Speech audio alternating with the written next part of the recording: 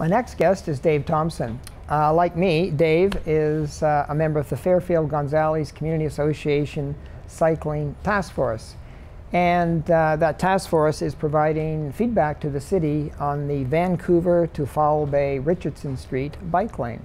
So Dave, thanks a lot for coming in. Thanks for having me. Okay, so let's start with what the city committed to. And what the city committed to was what they call an all abilities and all ages network to connect to the downtown core. Mm-hmm. It's known as a AAA.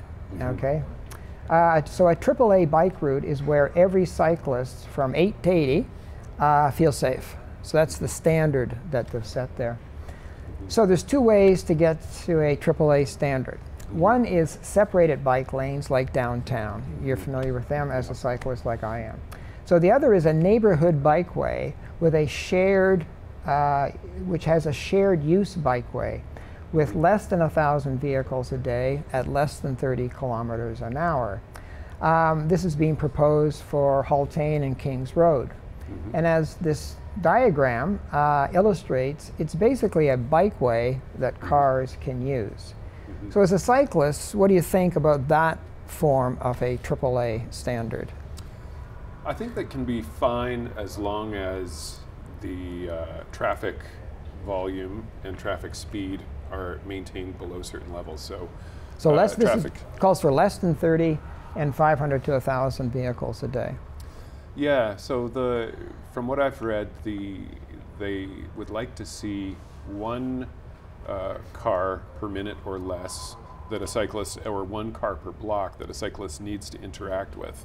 And below that level is safe, and that's what 500 to 1,000 per hour or per day, sorry, would work out to. Is less than one car per block, or a car per block. Yeah, that's coming straight out of the Vancouver experience. Yeah, they're a ways ahead of us on this. Well, I haven't heard that one. I haven't heard that measurement before, expressing it in terms of encountering a car in terms of how many blocks. But a car a block, I mean, that's not bad. It's not bad. It's much nicer as a cyclist to be out there and on a completely separated system like the Galloping Goose or something like that. But if you have to get somewhere in the city, which is the third way to hit a AAA standard, which is a totally separated bicycle trail like the Galloping Goose. Mm-hmm. So that's one way. So what's being proposed for Richardson is referred to as an advisory bike lane, which doesn't really meet the AAA safety standard. Mm-hmm. And as the second diagram shows, what it allows for is two-way vehicle traffic in a single lane. So on either side are the bike lanes that the cars can use, provided there are no cyclists, to get past one another when they're coming at each other. Mm-hmm. So this is a new concept to me. I'd never heard about it before about a month ago, advisory bike lane. So as a cyclist, what are your thoughts in terms of having to navigate an advisory bike lane? Again, I guess it depends on the traffic volume, but anybody who's ridden in a bike lane where people can open their doors up realizes the danger of that. And I've been involved in dooring type collisions. The other thing that worries me about it is that there's one lane in the center of the road for cars, and when cars are coming towards each other, the idea behind an advisory bike lane is that they're going to swerve out into the bike lanes. And swerving into the bike lanes, we see problems with car drivers not doing shoulder checks when they're turning right, and I imagine we're also going to see problems with them not shoulder checking when they're easing into the bike lane to avoid a collision. The city of Vancouver, I think it is, has said that you need very low traffic volumes for these things, and I think that they haven't really been tried extensively in other places in North America. When Vancouver says low, what would low be? I think below 500. For an advisory bike lane? Yeah. Oh, I thought it was higher. I could be mistaken about that, but they are a pretty new Yeah, new concept. New concept. They haven't really been tried much elsewhere. Well, one I think in Western Canada is up in Gibson's. That was the that was the Very first short one. I think. Isn't What's it? that? A very short one. I think It's a very short with low one. volumes again. I think under 300. Under 300. For that one. Yeah. So, for me, getting squashed when I'm cycling is my biggest fear. But the other one is getting doored. And the concern that I have, again, the diagram that was up there a couple of seconds ago, shows that they allow a 0.5 meter, basically 1.5 feet to allow for doors opening. And I've never seen a 1.5 foot wide door on a car, right?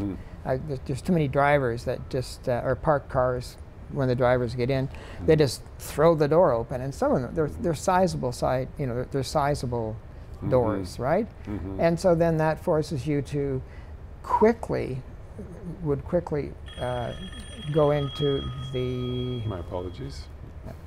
Would force you to quickly go into the vehicle lane without having a chance to look. You'd just be forced out into the vehicle lane. You swerve or hit the door or hit the brakes hard enough to lose control. To lose control. Yeah. So for me, maybe I'm being premature in my judgment on this advisory lane, but basically it simply doesn't meet AAA standards, and we were promised a AAA network, and so I'm just saying, forget it. And then I look at the target group for the AAA network cycling facilities. And the target group is known as the interested but concerned about safety group. Apparently it makes up 60% of non-cyclists. So these are people who don't cycle, but they're potentially cyclists. And so my notion is, so why would you bother building anything but a AAA safety standard network if your primary target, the primary concern of your primary target is safety? Like for me, it just doesn't compute. Yeah, I guess it remains to be seen whether that kind of facility can attract new riders. So there are experienced cyclists who seem to weave in and out of traffic, no problem, not concerned. And then there's that other 60% that you mentioned that needs to feel safe. That 1% is known as the fearless group, right? But that's 1% of cyclists. Fearless or reckless, and I've been part of that group myself at times. But if I think of my own kids, would I encourage them onto a street like that? Probably not. I think we'd probably looking at some sort of alternative to going there.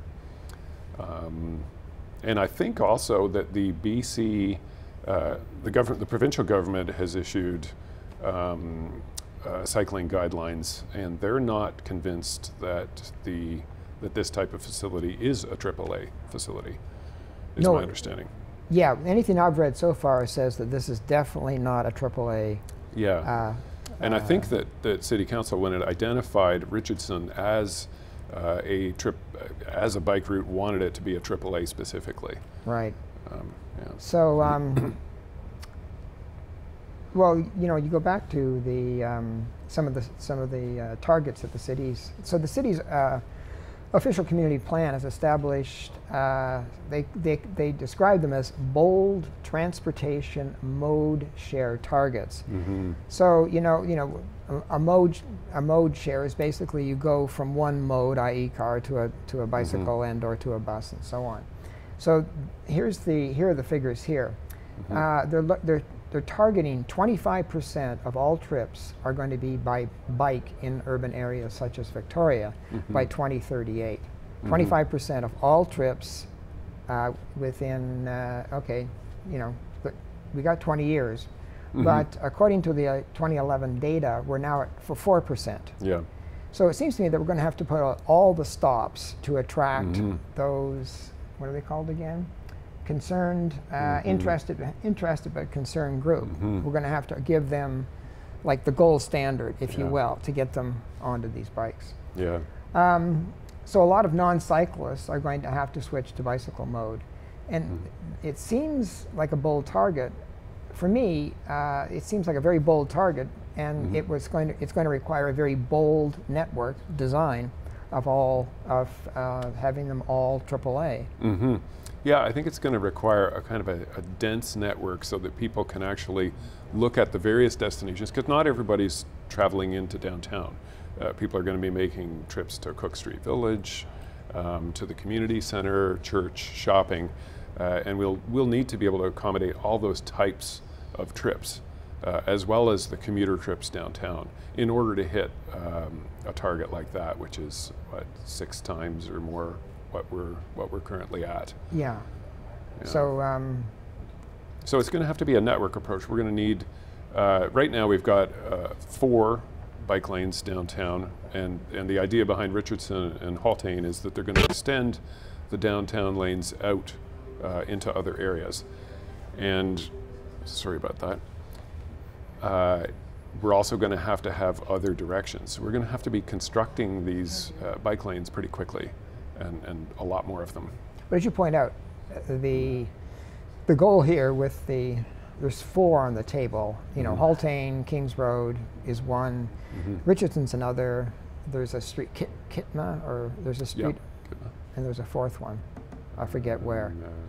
But essentially, they're going to be put into place to connect, you know, the community centers, the shopping areas, the churches and whatnot, to the downtown core, which is, you know, taking shape. But again, they're all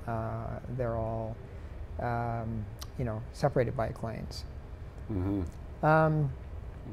So in Richardson, the city has proposed a lot of diverters and traffic calming measures to reduce volume, and get Richardson through traffic onto the arterial roads of Fairfield and Oak Bay. So, for example, what they've got on Richardson is coming from the east. You're coming from Foul Bay. I'm sorry, you're coming from Oak Bay. Yep. And as you know, McNeil turns into Richardson at Foul Bay. So what they've got at Foul Bay for this westbound traffic is a diverter. They'll no longer be able to come through at Richardson. They'll have to turn left. They'll have to go north. They'll have to go south. And ultimately, they've designed it in a very interesting way, that they'll go north, they'll go south, but they won't be able to immediately get back onto Richardson because it'll be a waste of time, because there's another diverter just 2 more blocks down. Or there's another diverter, so there's one at Richardson, I'm sorry, there's one at Foul Bay, then there's another one at Madison, and then there's another one at St. Charles. So in a 8-block stretch, you've got 3 diverters that are going to force you off of Richardson. And it seems to me that if you just threw in a few more diverters, we could set the stage for a shared bikeway like Haultain, AAA standard, without having to, you know, fool around with these advisory bike lanes. Yeah, I think that you could, if you put in a few more diverters, you could get it to the point where car drivers are going to think it's not worth my effort to go down here. It's easier to go on Oak Bay Avenue.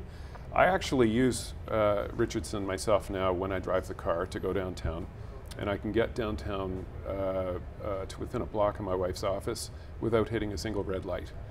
So for me, I really enjoy using that as a cut through, but I realize I am driving through other people's neighborhoods as I do this, and I'm okay with being pushed out onto Oak Bay Avenue. It might take me an extra 45 seconds or a minute to get downtown, 2 minutes on a bad day. I think that having more diverters in there would make it unpalatable for people to try to use Richardson, and would put the traffic on the main arterials. And I think it would make it safer and more comfortable for that 60% of people who currently don't ride but would consider it. Like, yeah, the interested, but a little Not so many diverters on the eastbound direction, though. I think coming in off of Cook Street. Off of Cook Street, there's one, and then St. Charles. Yeah, we met with the city officials a couple of nights ago, and I was actually quite impressed with the way that they had thought through getting this, keeping them on Richardson. Dave, unfortunately, we're out of time, and I'm going to have to thank you for coming in today. Oh, well, thanks for having me. Hey, My pleasure. Thanks for coming in. Thanks.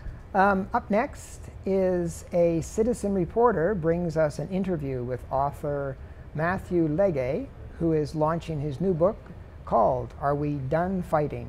Building Understanding in a World of Hate and Division.